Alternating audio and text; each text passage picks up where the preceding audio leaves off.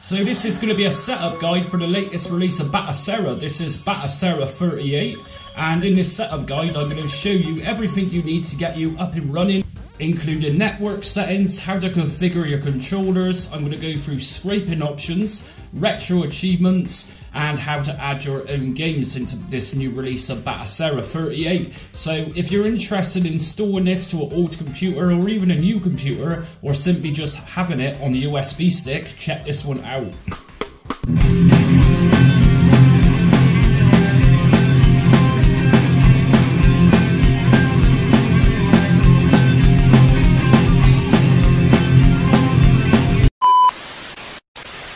Okay then, so before we start today's setup guide for the latest Batocera, which was released literally a few hours today, that's the 16th of October 2023, make sure you hit notifications, subscribe and like if you like the video today, and be sure to check out my other Batocera setup guides. So we're looking at the latest Batocera 38, and this has just come out today. So what we're going to need to do with this is actually download the latest Batocera 38, and we can grab that over on the website. So if we just get Batocera Linux 38, and we've got several different options here what to install it to. So today I'm going to be doing this on desktop, or laptop rather. Shortly I'm going to be doing it on Steam Deck as well as my Raspberry Pi 400, but let's just stick with the desktop version for this setup guide. So download. And whilst we're waiting for this one to download, we need some software to actually flash this onto USB stick. And this is Etcher. What Etcher does is flashes images to SD cards and USB drives. And both of the links are going to be in my description. Both of these are absolutely free too. So let's take a look at downloading Etcher. What I'm going to do is grab the portable version of this, and I'm running a 64-bit processor on my laptop. So let's just download the portable for now. So the portable version of Etcher literally just means that it's just going to download in a .executable file, so you don't need to install it to your computer. If you think you're going to use it again in future, then just download the installer version of Etcher, install it, and it'll be on your computer until you uninstall it. So right now what we're doing is just waiting for Batocera Linux 38 to finish downloading. And whilst that's downloading, what we're going to do is just go to the changelog. And as we can see, Batocera 38 is actually titled Blue Moon, and you can read everything what's changed in its update from 37. So we got lots of different features here, from Xenia Canary, which is Xbox 360 updates, Tandy and Memorex video information system, that's a new one on me. We got a bit more support for visual pinball. They've added Sega Pico system. And we also got many fixes here which Batocera 37 struggled with. So there's lots of different changes to version 38 Blue Moon, and it's all looking good. And it's actually supporting Orange Pi 5B now, Orange Pi 02, and so on. So what I'm going to do for now is just insert my USB stick, and I'm using a SanDisk Ultra 3.0 16GB for this. Just finished downloading. What we're going to do is just open up Etcher, and I'm going to show you how to flash this onto USB drive. Okie doke, so I got my Etcher software, which is a portable version, and I've also got Batocera Linux 38, and this is the image you're going to download. So what we're going to do is just quickly open up Etcher, and once Etcher opens up, we're going to go to Flash from File. And from here, providing you've got your Batocera image on your desktop, or it's likely going to be in your downloads folder, just double left click on the Batocera image. And we'll need to make sure, if you've got several different USB devices in your computer, just make sure this is the one you purposely set out to use to flash for Batocera. So just go to change, and so just make sure the USB drive is the correct one. So here's my SanDisk, and I'm going to select that and just go to flash. And if you get a little pop Windows command processor come up, just press yes to this, and then it's just a case of waiting for the process to complete flashing, and then afterwards it's going to go on to verifying or something to that effect. And after that it's pretty much good to go, and then I'm going to show you how to boot up your computer in BIOS mode to open up Batocera.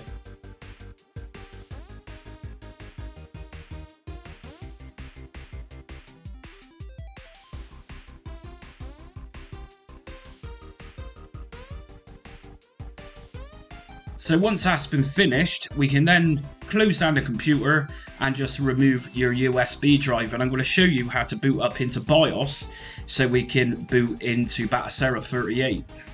Okay, so once your computer or your laptop is completely shut down, what we're going to do is just enter BIOS. In my case, I'm using an Asus VivaBook, and to get into BIOS from here, I need to just hold down F2 key whilst pressing the power button. But before we actually go into BIOS mode, you might as well just pop in your USB drive with Batocera 38. So I'm going to pop that in now, and I'm going to press F2, and if I just press power button, we should then boot straight into BIOS.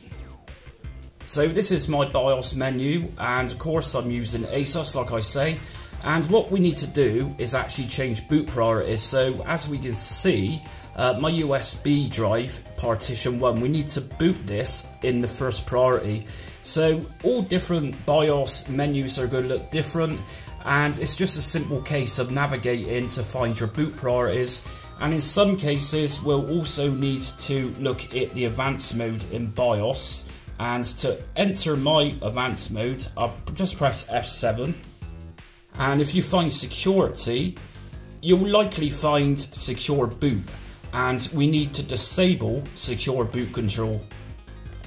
If you leave this enabled, you're going to have problems accessing Batocera, so just make sure secure boot control is disabled. And once you've done this, we can now save those settings and just press OK. And here we go, so it's just resizing partition.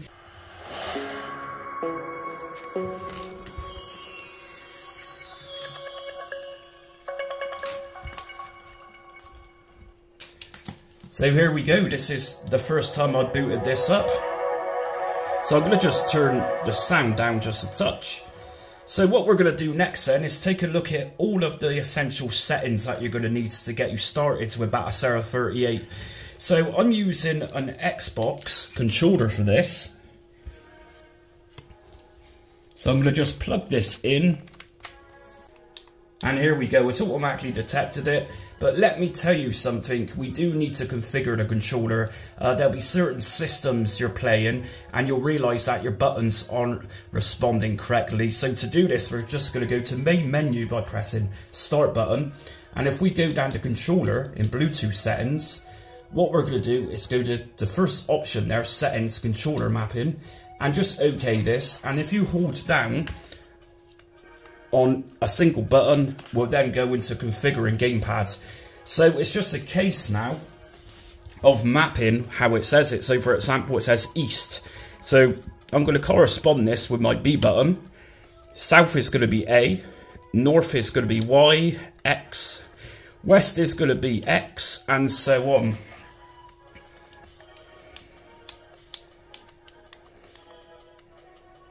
And when you get to the left analog, just make sure you're pressing left, and then just make sure you're going to press up and then left. It's not going to ask for a down or right.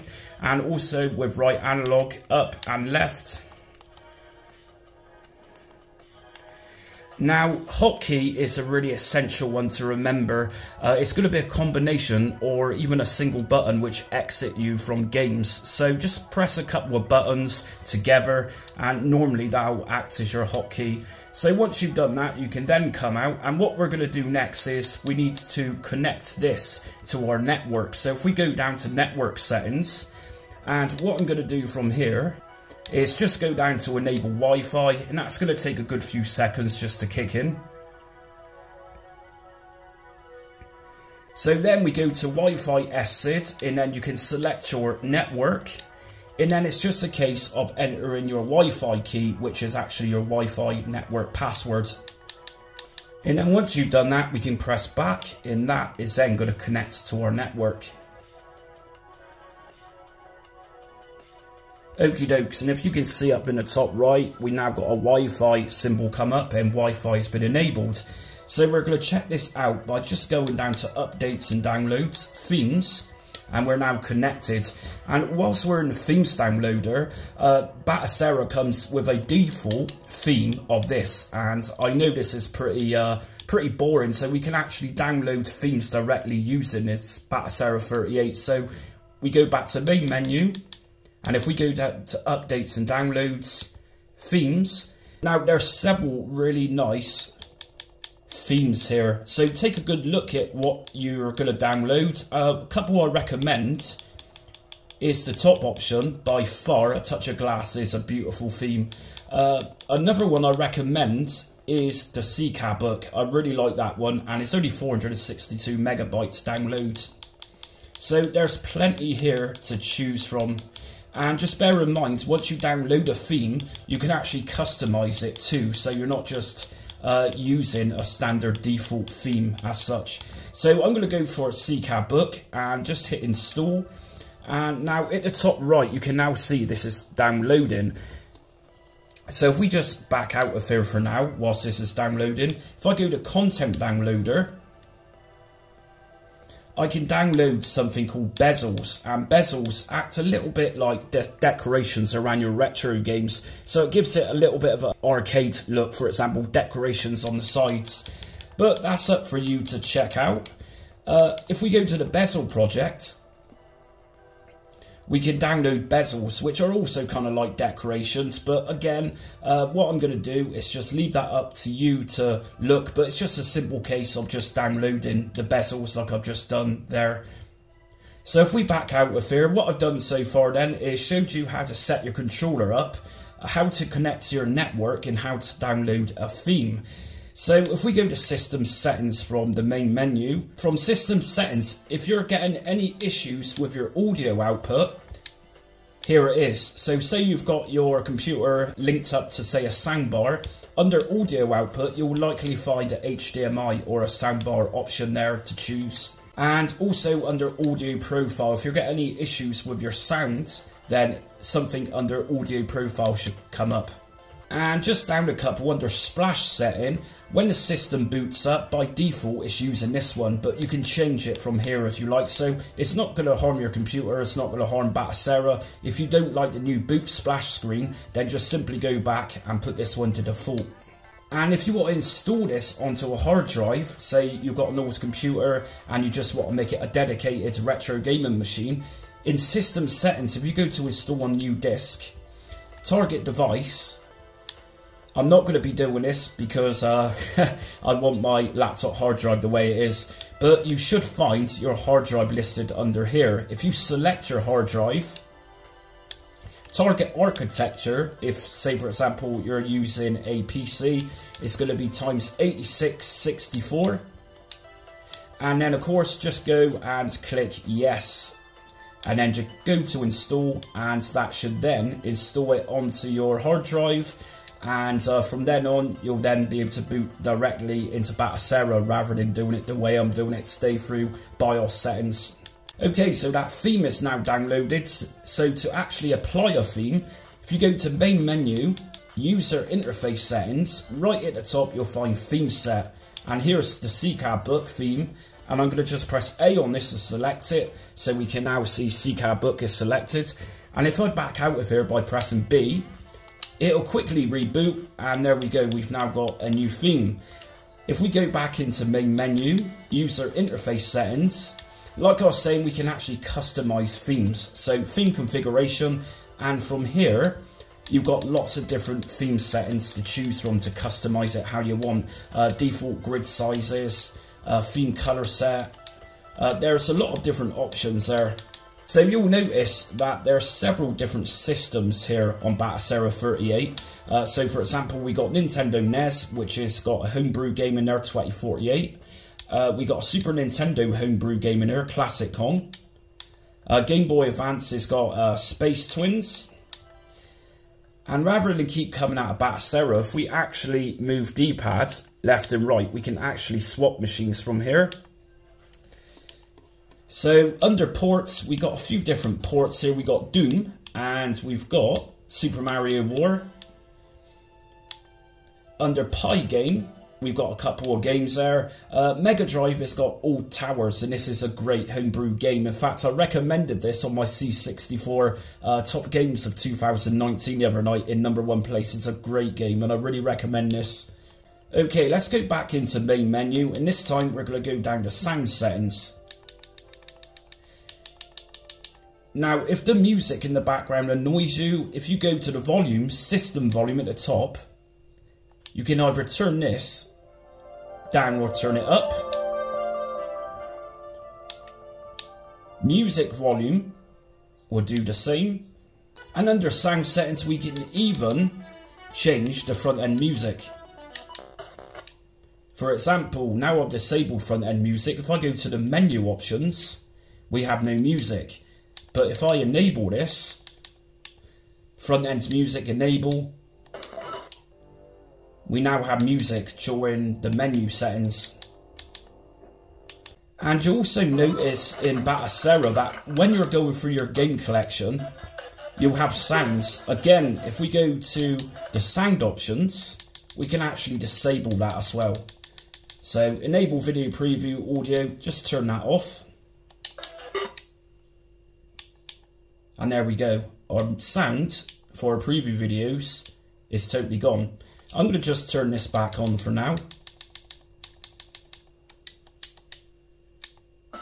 And there we go.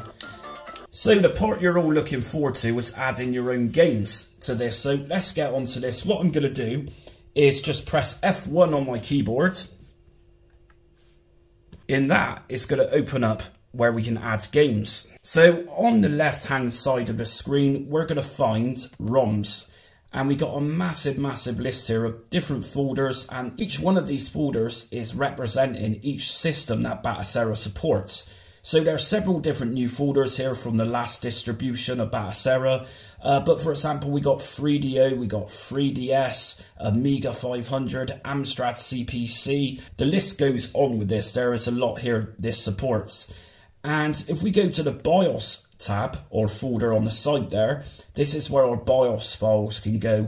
So mainly they can loosely get dragged inside of here, but on some occasions we will need to have to place them in particular places in the folders, for example.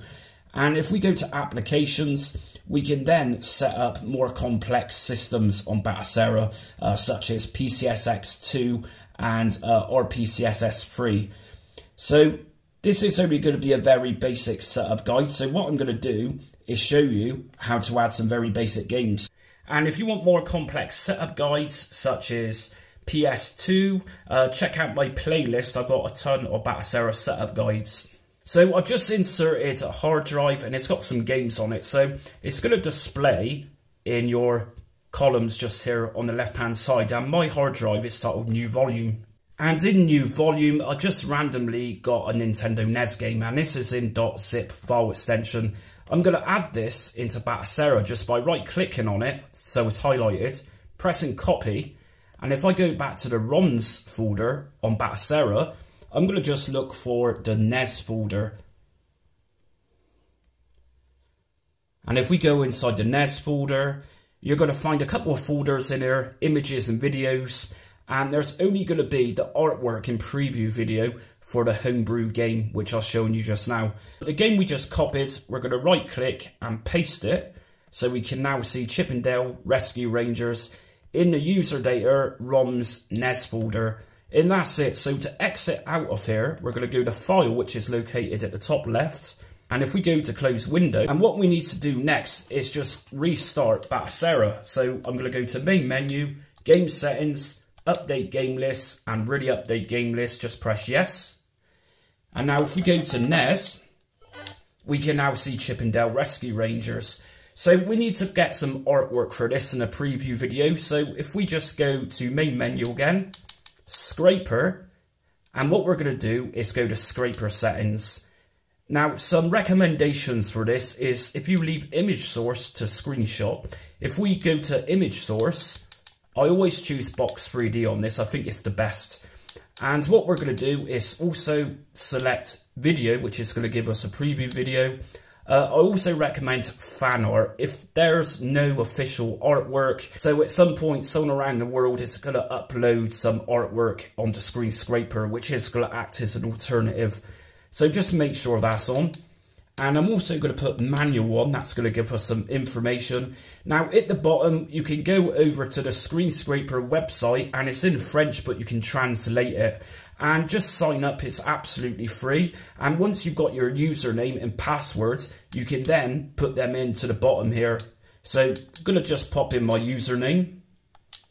And then once you've entered your details in, you should then see scraping come up the top. And as we can see now, it actually says scrape and finish, update game list to apply changes. So from the main menu, just go up to game settings, update game list, and yes. And we now have the artwork and preview video for Chip and Dale. And to open this, I'm just going to press A, and we've also got some nice options around the top in Batocera 38.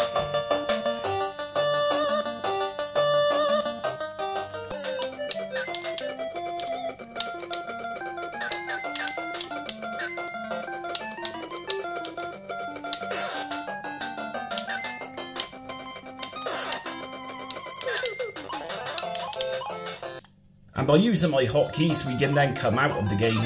Let's go back into the game, and we can actually access RetroArch, so we can further configure things. So if we access the RetroArch menu, from here you've got many different options ranging from core options to controllers, but I've done many setup guides if you check out my RetroArch playlist, and it's going to be literally the same as the RetroArch on this version of Batocera.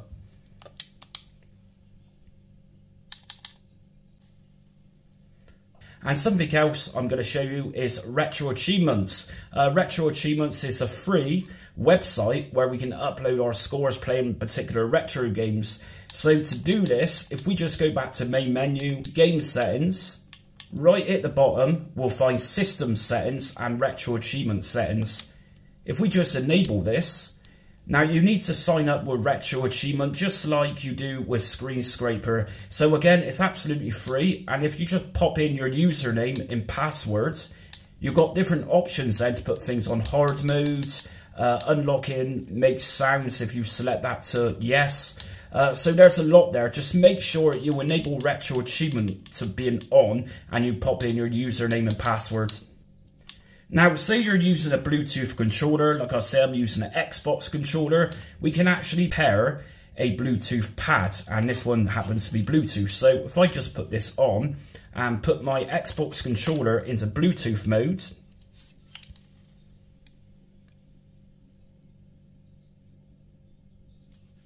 and as you can see on the screen, it's now connected, it's been paired. So that's it for today's setup guide. I'm using Batocera 38, but before I leave you, what we're going to need to do is actually go back into, say, Windows, if that's what you're using on your computer. So what we're going to do is just go back to BIOS settings. So if I just go down to quit from main menu, and bear in mind, if you ever want to finish playing Batocera, then you need to shut it down correctly, otherwise hard drives and USB drives are going to become corrupt over time. So quit. And I'm going to completely shut down, yes. And here we go, we're now back into BIOS. So just remember that your boot priority will literally probably just have your main hard drive on it. In my case, Windows Boot Manager, that's fine. And just remember, if we go back to advanced mode or something similar to that effect, like I said at the start, different motherboards have got different options, different menus. Not all of your BIOS menus are going to like mine. So what we're going to do is just to remember to go to security, secure boot, and just remember to enable secure boot control. And then we can just save and exit. And here we go, excellent stuff. So that's it for today's latest release of Batocera 38 and the setup guide. Hopefully I've showed you everything you needed to know to get you up and running. Like I said at the start of the video, if you're new to my channel and you like what you see today, hit notifications, press subscribe and like. It helps my channel out a great deal, and it also gets you up-to-date retro emulation content, which I upload pretty much every day. So also check me out on social media. I'm on TikTok, Facebook, Twitter and Instagram. And just a kind reminder, I also accept donations, which helps make my channel so much better, and next year I'm going to be moving on to bigger and better things. But anyways, thanks for watching, and until next time, stay retro.